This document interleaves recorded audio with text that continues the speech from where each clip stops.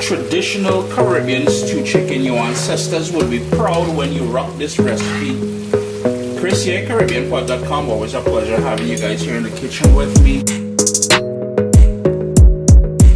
In my bowl here, I've got an entire chicken, so a whole chicken that I broke down, plus 6 chicken thighs. So there's probably about 6 pounds of chicken here. I tried to remove all the skin, well, most of the skin that I can on a chicken wing.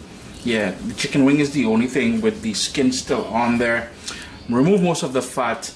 If you wash your chicken, go ahead and wash your chicken with your vinegar, your lime, your lemon, whatever it is. I ain't trying to heat on anybody because I grew up doing that and I still do it. Up to you. Season. We got salt, and I like using sea salt. Black pepper. Now the only reason why I'm doing this recipe again, because if you've been following me here on across social media, whether it's Instagram, Facebook, YouTube, you'll know I've already done this recipe. But a while ago, about a week or 2 ago, I did tomato, an entire Scotch bonnet pepper, totally optional, up to you, a large onion sliced up. I did what was called a Jamaican brown stew chicken, and everybody and the granny had a comment about it. What makes it uniquely Jamaican? That's not the right way to do stew chicken. All kind of ridiculous comments. So I man come back hard. The best way I see fit to prove, because some Angostura bitters, that's a Trinbagonian thing. The best way I see is action is louder than words. So action, yeah. I also like, and I saw mommy would always do this, a little bit of Worcestershire, a little Lea and Perrins. So far, salt, black pepper, Scotch bonnet pepper, onion, tomato, the Angostura bitters, the Lea and Perrins. I'm going to go in with some grated ginger, skin and everything. Don't hate on that. I'm going to grate that in there, and a good stew chicken a must, is that flavor of ginger in there. Now remember, ladies and gentlemen, if you're new to ginger, it will also give it a peppery note. So please be mindful of that. And the key ingredient to a good stew chicken, of course, the Caribbean green seasoning. That recipe is available at CaribbeanPot.com. So I'm going in with 2 tablespoons of that Caribbean green seasoning, and that is it. There is no need for all-purpose seasoning, for paprika, for all them other jazz. That is as basic as it gets. Ladies and gentlemen, please listen to me. All you would do then is give that a good mix, and you want to allow that to marinate for at least 2 hours. Yeah, 2 hours. And I'm sure if you saw that Jamaican brown stew chicken that I did, you have already seen the difference in the seasoning part of things. Just look how nice that looks now. Ooh, papa, yo. I'm going to give that a good mix in the fridge for a couple hours overnight. Even better. Even better. And that Caribbean green seasoning would have scallion, thyme, Spanish thyme, cilantro, culantro, shadow benny, garlic, seasoning peppers, all the herbs we like using in the Caribbean. Heavy pot, 1 tablespoon olive oil. You can use whatever oil you like. I just like rocking the olive oil. And you want about a tablespoon and a quarter, a tablespoon and a half of golden brown sugar. Now you need a dry spoon, ladies and gentlemen. Your pot must be dry when you add that oil to it. High heat. That sugar is going to melt. It's going to go all over the bottom of that pan there, that pot.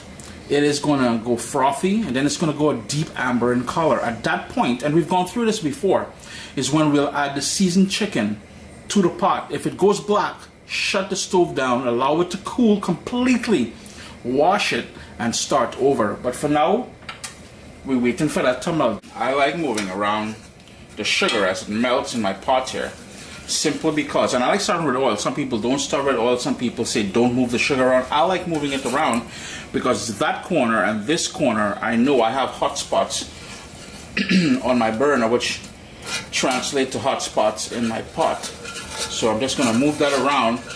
And ladies and gentlemen, you want to be quick. You want to have the seasoned chicken waiting and ready next to you. And at no point do you wet the spoon, no?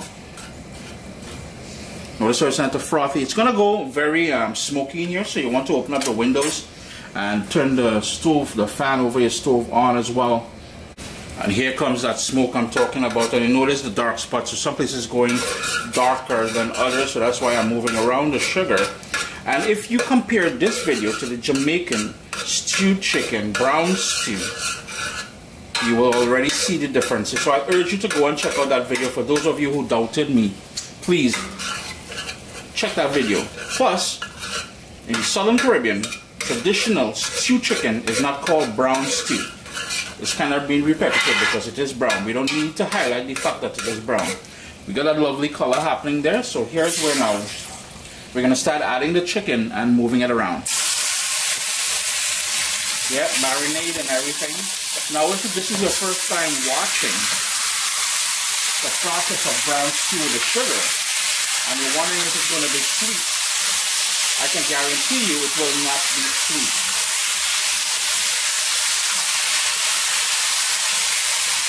I'm going to toss everything in there. The same bowl where we marinated the chicken, you want to put about 1.5 cups of water and swish it around and hang on to it.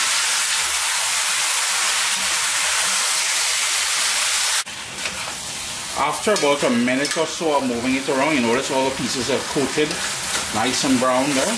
What we're going to do is turn the heat down to medium, and we'll put the lid on there. A couple things is going to happen. It's going to spring its own natural juices, and it's going to help in the sort of braising process. But remember, we still have water in the bowl where we marinated the chicken. So lid on, it's going to spring up its own liquid, and we'll continue from there.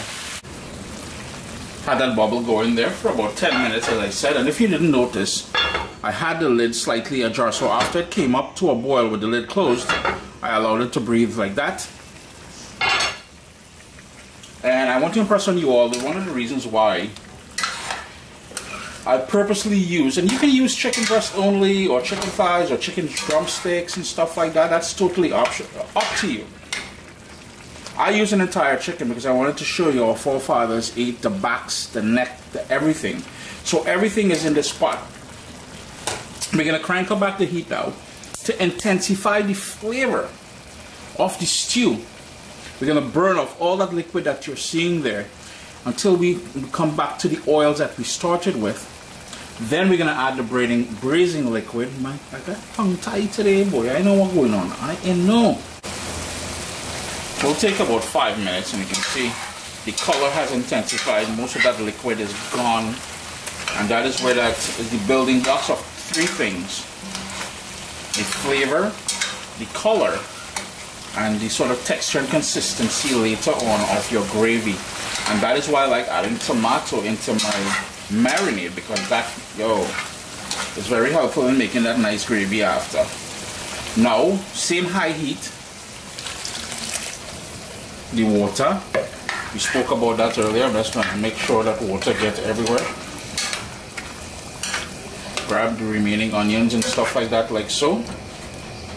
And I like to go in with some scallion here now. Even though there's a ton of scallion in that green seasoning, I like to repeat it. If you have some fresh thyme, you can put that in there as well. I have here some pimento peppers, or seasoning peppers again. That was also in the marinade, and this is what it looks like. No heat, but a ton of flavor. So if you can find that, by all means, I encourage you to use it. We're just going to tuck everything down. I'm going to turn my heat down to medium. And we're just going to braise that for another 5 minutes or so until the chicken is fully cooked. And then voila! It's a matter of personalizing it at that point, and that is tasting it for salt, adjusting the salt, and the consistency of the gravy. But the lid is going on there now.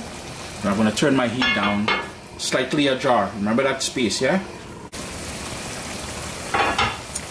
10 minutes later. Now I know my pot will retain a lot of heat, so my gravy's a little runny at this point, but that residual heat will thicken things up for me. Taste it for salt, adjust it, and you just learn how to make traditional Caribbean stew chicken. Your ancestors would be proud when you rock this recipe. Chris here, CaribbeanPot.com. Always a pleasure having you guys here in the kitchen with me. Sup, soldiers?